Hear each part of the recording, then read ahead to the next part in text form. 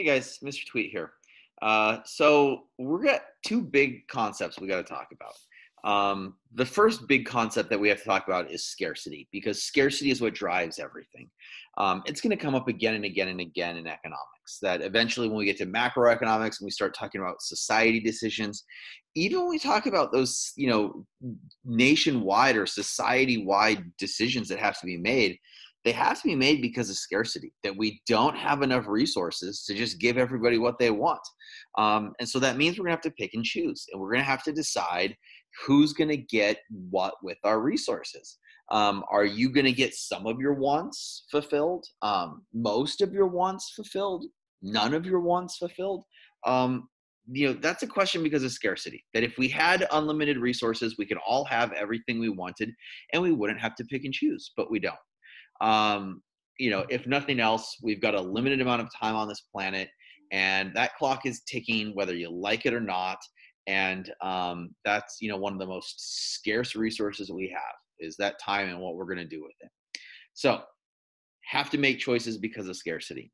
And then when you kind of dig into that idea of Tinstoffel and there is no such thing as a free lunch, you begin to kind of start analyzing those choices that are made. And you might ask a question and say, like, well, what is the choice that's being made here? When Mr. Tweet chooses to take me to lunch, is the choice, is the cost I get lunch that somebody else doesn't? He could have taken someone else, but couldn't he take two people to lunch? So then is the cost of him taking just me to lunch, is the cost him taking me and someone else to lunch? Or is the cost that the resources that I get to eat, that, the person who was standing in line behind me, maybe they wanted that same sandwich, but they didn't get that one. I got that one. They got the next one. Is that where the cost is? Or is the cost that, if I didn't have the sandwich that Mr. Tweet was going to buy me, I was going to eat macaroni and cheese at home. So by eating the sandwich, I'm giving up the macaroni and cheese. Is that the cost, right? But maybe I would have just got home and eaten the macaroni and cheese anyways. So maybe the choice is like sandwich and macaroni and cheese versus just macaroni and cheese. There's lots of different ways to look at it. So we're going to have some sort of systematic approach. And that's where opportunity cost comes in.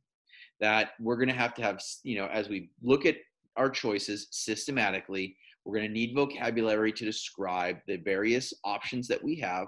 And so that's where trade-offs comes in. Trade-offs are all of the different options that we have. And then opportunity cost is the next best choice or the last alternative that we gave up or whatever else we would have picked if we didn't make our choice. So if we're picking between A, B, C, D, and E, and if we narrow it down to B or C, I think those are the two best, and I decide to go with C, then B was my opportunity cost, right? All of the options, A, B, C, D, and E, they're all trade-offs, right? And I choose C, then B is my opportunity cost because that's what I would have picked if it wasn't C. My answer wasn't C. So that's trade-offs and opportunity costs. I'll tell you right now, trade-offs not popping up on the AP test. It never does. It's, slightly different for different professors. In some cases, does the choice count as a trade-off or not? Some professors will say yes, some will say no, doesn't matter. Trade-offs is just a generic vocabulary term that just means all of the different options that we have. Opportunity cost has a super specific definition that you need to know because it comes up on the AP test. Opportunity cost is the last choice that you gave up. It's the other thing that you would have picked. So that if you didn't take AP Econ, right, then the opportunity cost is whatever you gave up to take AP Econ, taking college prep Econ and government, right? Or if you decide if it's 11 o'clock at night and you're trying to decide, should I go to bed? Right? Your trade-offs are all of the different things that you could do. You can maybe chat with your friends. You can maybe watch something on Netflix. You could do some homework. You could go to sleep. Those are all of your options. If you choose to go to sleep, then your opportunity cost is what you would have done if you didn't go to sleep, right? If I didn't go to sleep, I would have watched a show on Netflix. So that's my opportunity cost. All right. So that's opportunity cost. In scarcity, two really big concepts. To help us understand those, we have trade-offs. We have Tinstoffel. There is no such thing as a free lunch. But those are kind of smaller concepts to help us understand the bigger ones. Scarcity and opportunity costs are the two big things you need to know from this section. All right, take care.